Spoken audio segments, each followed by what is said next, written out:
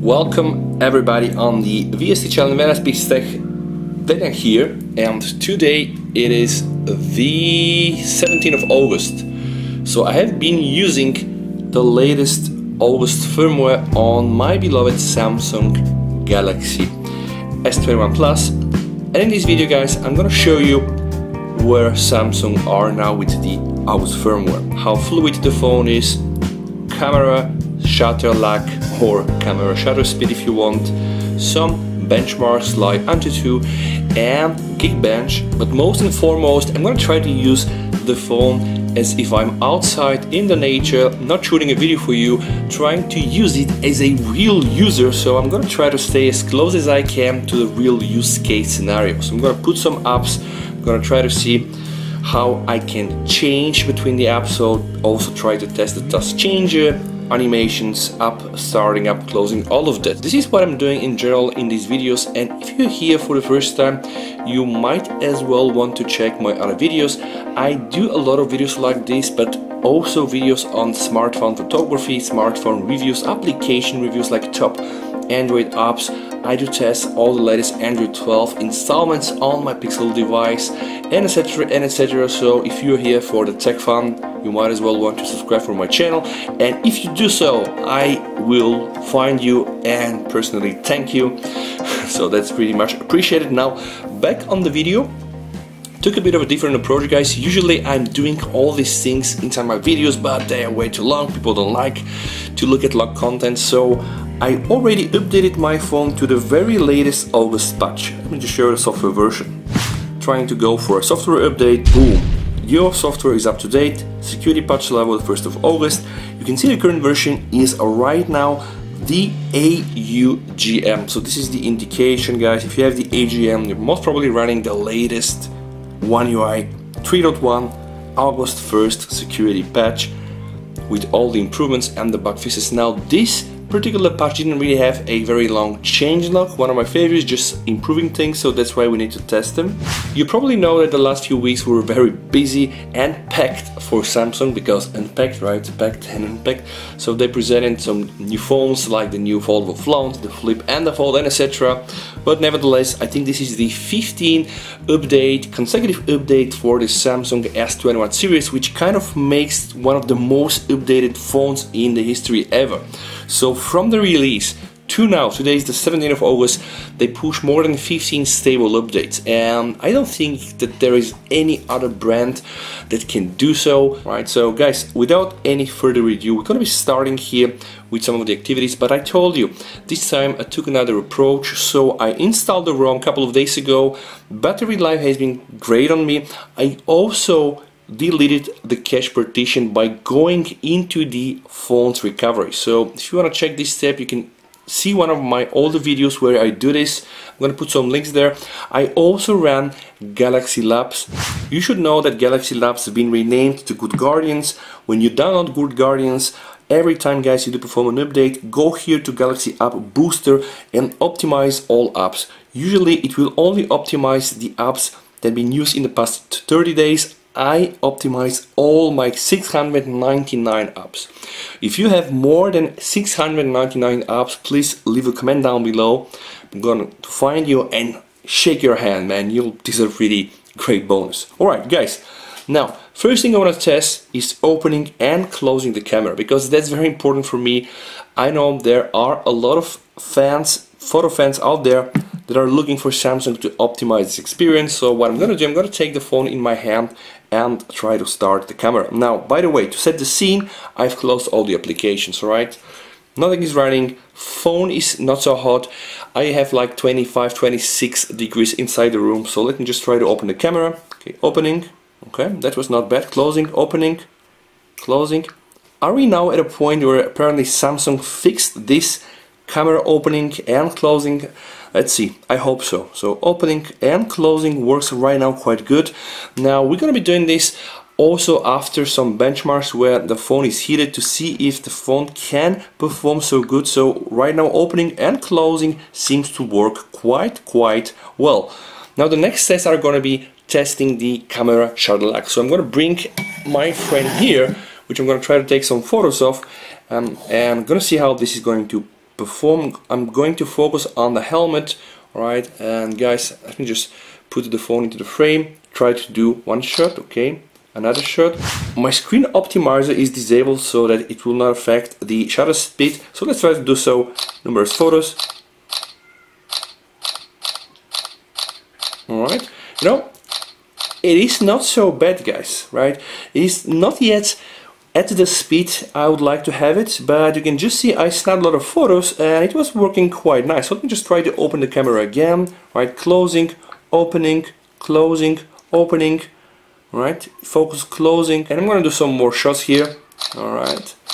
Okay, that's not so bad. By the way, let's try to go into settings and check the camera version. Right now we have the version 11.0.03.16. So this is the camera version from the latest update. Now let's try to check also the launcher version. So I'm going to go to settings, I'm going to go here to about home screen, and we see that we have 12.1.07.15. So if you have this version of the One UI Home, then you're most probably running one of the latest firmwares. Okay, let's also try to check Samsung Internet. Now, by the way, last few days Samsung pushed out the version 15, I think, of the browser with a lot of security improvements. So if you want to download it, you can go from the Galaxy Store and download this latest version.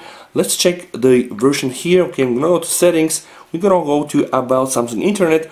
Alright, I'm still using version 14. Now version 15 should be out of beta, so we can all go and update it. Okay, so this is yet not the latest version.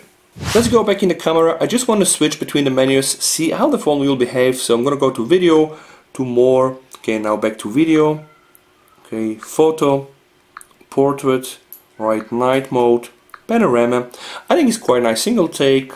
I'm gonna try to open the camera again. So open, close, alright, open, close. Okay, not so bad. I'm gonna go back here to the photo mode. Let's put the scene optimizer and see if it's going to get a bit more laggy. No, I think no. Alright. Now guys, from what I see, this is probably one of the smoothest camera opening and closing from all the previous ROMs there. So what I'm kind of trying to say, Samsung, good job on the camera opening, camera closing, also of course on the camera shutter speed. Alright guys, now let me close all of the applications and let me start Geekbench. We have the results from all the previous tests, so I'm very eager to understand if we are able to beat our previous results. So I'm gonna be opening here the Geekbench and now running the CPU benchmark.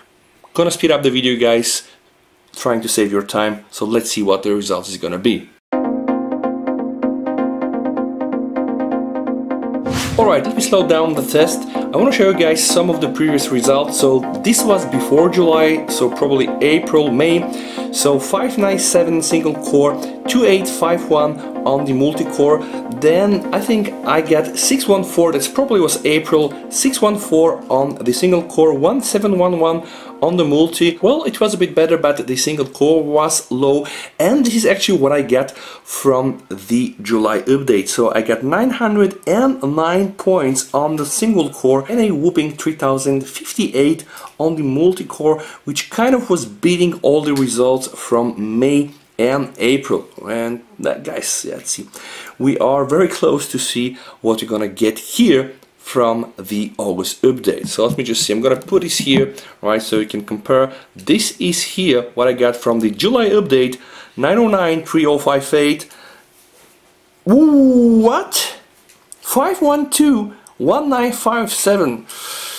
Oh my god. This looks very, very strange, guys. This is nowhere close to what I got last time, right? I'm not gonna show, I'm gonna try to run the benchmark one more time, right? Let's just run it one more time because I don't want to accept this result. Okay, running it, and I'm gonna speed up the video again.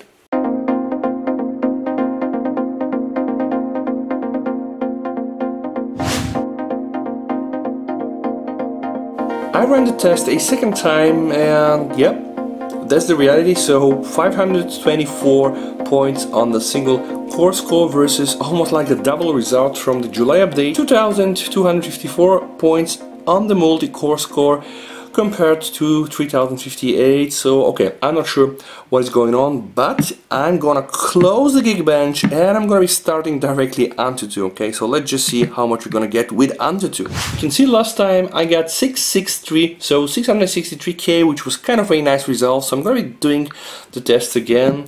It's interesting, guys, and while I'm doing this, just you need to know I'm not the biggest fan out there to these synthetic tests, because that's what they are. They are synthetic tests, and the companies usually putting a lot of effort to get certain results out of those tests. I mean, the company producing the phones usually know what to manipulate, kind of get higher and higher ranking. Not always the case, right? Not probably with Geekbench, but my idea is that sometime you might get worse performance on the test and still your phone be in a usable mode, which we saw right now with opening and closing the camera and testing the camera shutter speed and lock. What we're going to be testing directly after the AnTutT benchmark is going to be opening and closing applications and just testing the overall smoothness of the user interface. Alright, let me speed up the video and see how much we're going to get from AnTutT.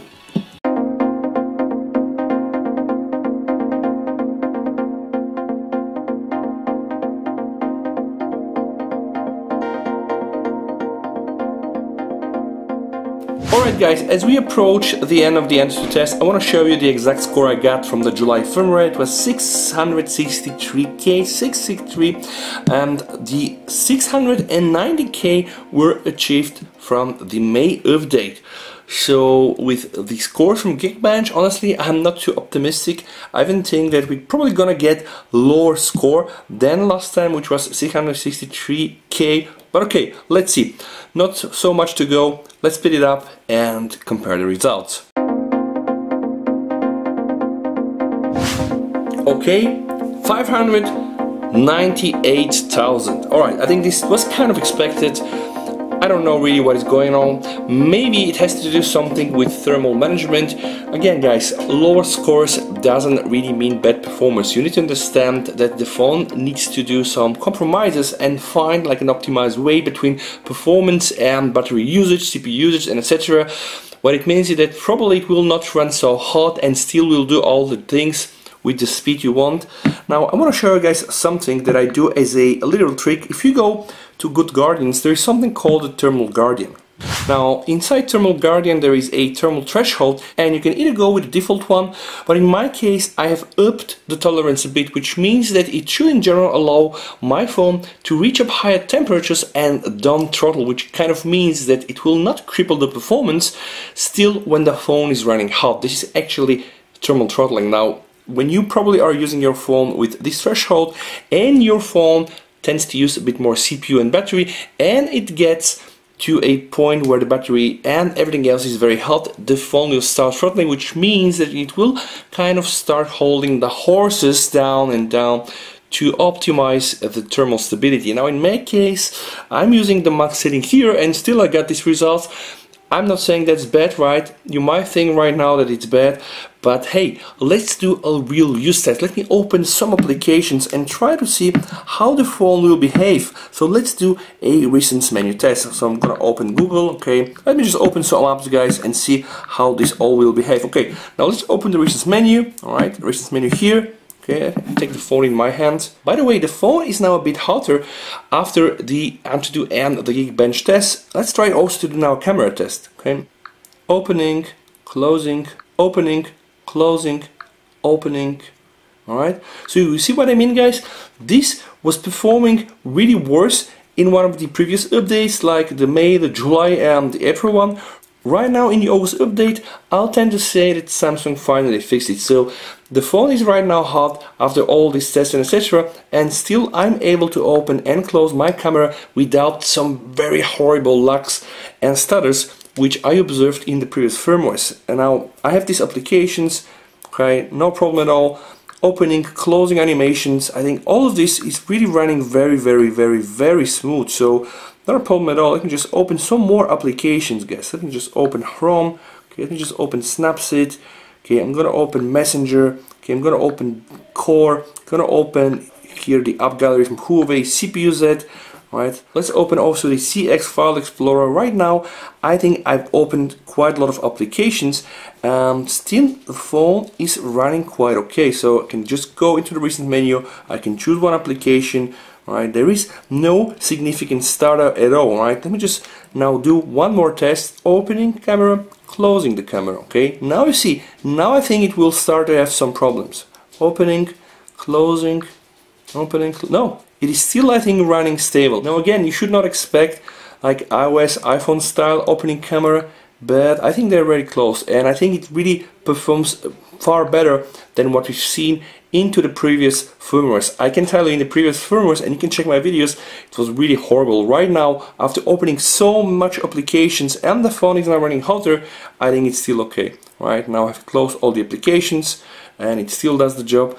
Let's do one more test here on the shutter lag. Okay, let me remove the scene optimizer. Let's try to, okay, see, I'm able to take all the pictures. I would say that Samsung finally did a nice job with this update. Okay, some final checks before we wrap up the video. I usually go into biometrics and security, and I want to check here the more biometric settings and the security patch, because sometimes this gets also updated. Fingerprint 5101, face recognition 20115 seems to be the latest patch. Okay, alright, the phone operates quite nice, there's no problem at all. All the recent menu work like expected. I would say quite nice update from Samsung, so I really want to thank Samsung for this update. I think they're getting better and better, and at some point I think they're gonna nail it down. Guys, if you like videos like this, subscribe to the channel, like the video. If you have any questions for me, just leave a comment down below or join our Telegram chat. I really hope that you and your families will stay safe until we meet next time. And with that said, guys, VST over and